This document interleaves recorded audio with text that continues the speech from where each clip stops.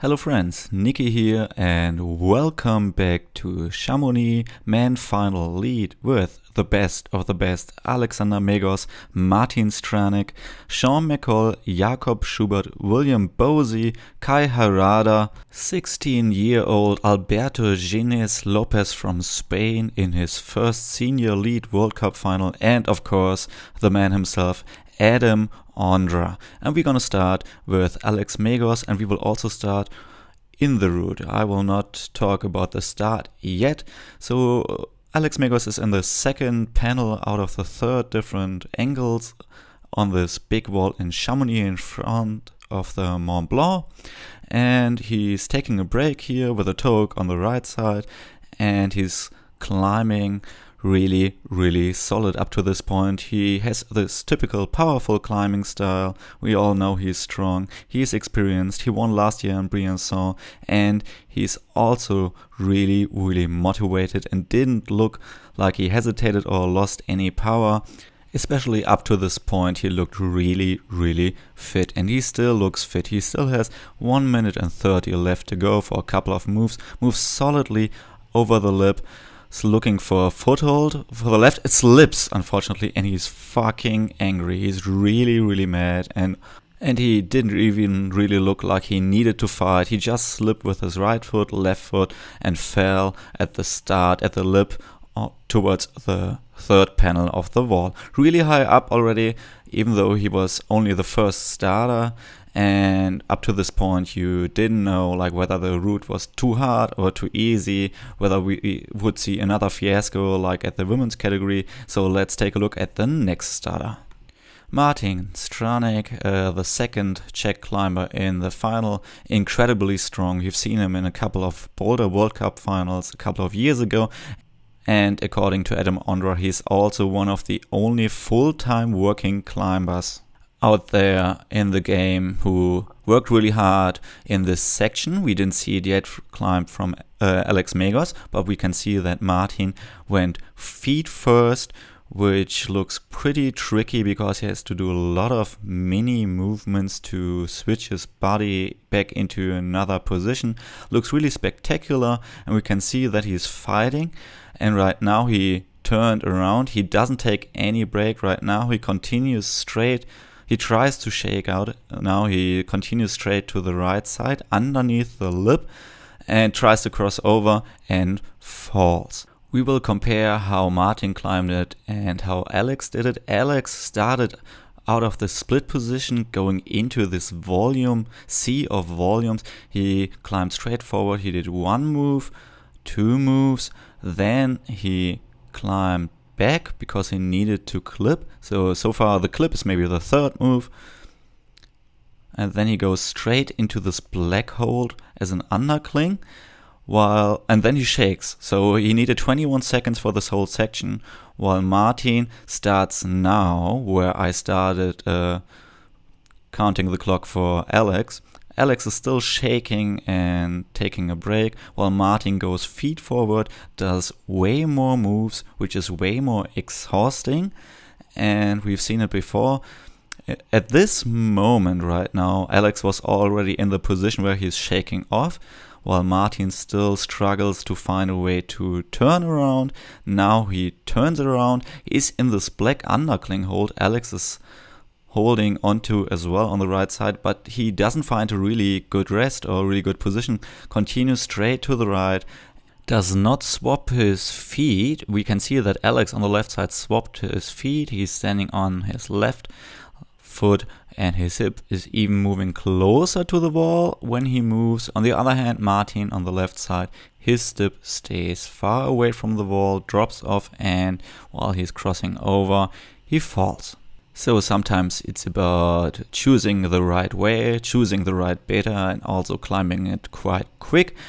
Sean McColl, on the other hand, is also really fast and quick climber. We've seen this section to this black dish and hold here. Sean McColl was the only one climbing to it. After this, he came to this volume section here as well, moved quite solidly, and then he slipped, or we couldn't see it quite properly. So we will take a look now from this angle and we'll compare what he's doing differently before he fell. First of all, they are both moving with the left hand in a left side pull onto the next volume, which is facing to the left side. So you need an opposing force on the left side so your body doesn't slip and rotate to the left. This is why Jakob on the right side swings out of this controlled position first with his left foot over to the left side, while Sean moves straight with his hand first. He doesn't have the opposing force of his foot to help him stabilize his body, and he falls. A really uncommon mistake, I have to say, for Sean McColl. I honestly don't know what happened there, and I don't think we will see a mistake like this anytime soon again. I stopped in the movement again to show you this still, where it's quite obvious that Jakob is going to the left looking for the safe position, while Sean's hip is open and he's only standing with the right foot, so his body rotates. His hip is too far away from the wall. He doesn't even get the hold. He's coming a little bit too short, and because of this he falls, unfortunately. We can also see how easy Jakob did this move. There's another way to do it. Alex showed it right here. We do the split. It looks really Jean-Claude Van Damme style, but it's easy for Alex to save some time, power, and look for the hold he wants to use. Jakob needed way more time than Alex Megos. We knew that Alex arrived here with 1 minute 30 or 40 left, and he fell at the move to the volume above the lip. And we will compare his position to Alex's position, which is slightly different.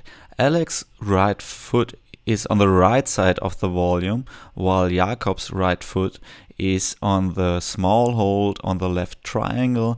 So this means that Alex's hip is further to the right, closer to the wall, to the volume. We can see that his shoulder is higher than Jakob's shoulder. Also, his arm is slightly more bent, like the angle. We can see that Jakob's elbow is facing outwards and doesn't have the stabilization which Alex's shoulder and arm provides. He also moves higher because of this with his right hand, while Jakob reaches the right handhold way too low due to his worst position on this crux section.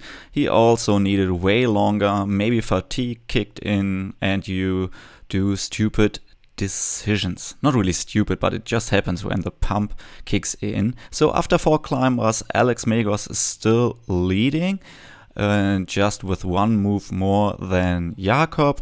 4 climbers to go. Next one is William Bosi from Great Britain, who climbed easily and quite quick up to this section. Then he did a small minor mistake, which we will take a look at later again. Kai Harada slipped a little bit around here, then he jumped up to this black sloper, and he also slipped with his left foot, couldn't keep his left toe hook in, and bye bye Boulder World Champ. So we were able to see only 2 more climbers, one of them Alberto Lopez from Spain in his Chris Sharma style, cutting loose, jumping, really powerful, looking around, cutting loose 1 more time, doing it like Alex Megos, I think, this section.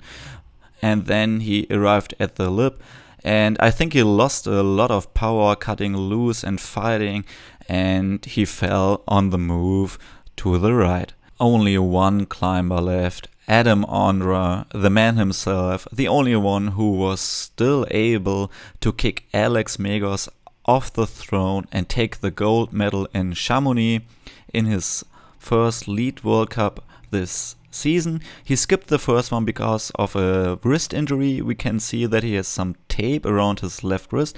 Doesn't matter or bother him that much. Still really strong, crimping and climbing really solid and quite quick as well up to this point. So, and we can see the lower part of this route, which was really easy and really nice to see. Some slopers followed some crimps, and now we arrive at this section where Sean McColl had to cut loose and jump over to the left to this black dish, where there's also, I think, a screw on in the dish, or maybe it's just chalk marks. Adam Ondra, on the other hand, is a little bit taller and can take a break here, reconsider, and doesn't have to cut loose. Into the stable position with a heel hook, crossing over, followed by this passage on mean tiny crimps to the right. Some other climbers had to fight really hard, but in the end it's just a passage, a way to get you pumped. This followed by the mean sloper. We can see that Adam Ondra has the left foot underneath and his right foot on top of the volume, which Kai Harada didn't do and slipped because of this. Only small mistakes, minor changes in a body position are so important when it comes to lead climbing, and now Adam Ondra arrived not even after 2 minutes at this volume section. He did the same what Jakob did, moved over with his left foot into the volumes, feet forward, which was, as we could have seen before, a little bit more powerful, also more moves, and also it needed more time. But on the other hand, Adam climbed it really quick, and he took the time compared to Martin Stranik to shake and take a break here, like Alex did before you moved into the traverse to the right. Alex arrived here with 3:35 left on the clock, so Adam isn't that much slower or vice versa. And what's really important is when you have the experience, you know when you have to climb really quick and do a good pace up to the next point where you can take a break, what Adam is doing right here before you move further to the right into the lip traverse. We can see that experience plays a big role because Adam had more power, needed less time, and instead of bumping with the right hand, he crossed over with his left hand into the volume, which looked really powerful. Maybe you needed to be a little bit taller, but on the other hand, Alex Megos bumped with his right hand, and which shows experience and taking a break where there's like a point to rest are always nice to do. It's always a smart thing to take a break in between.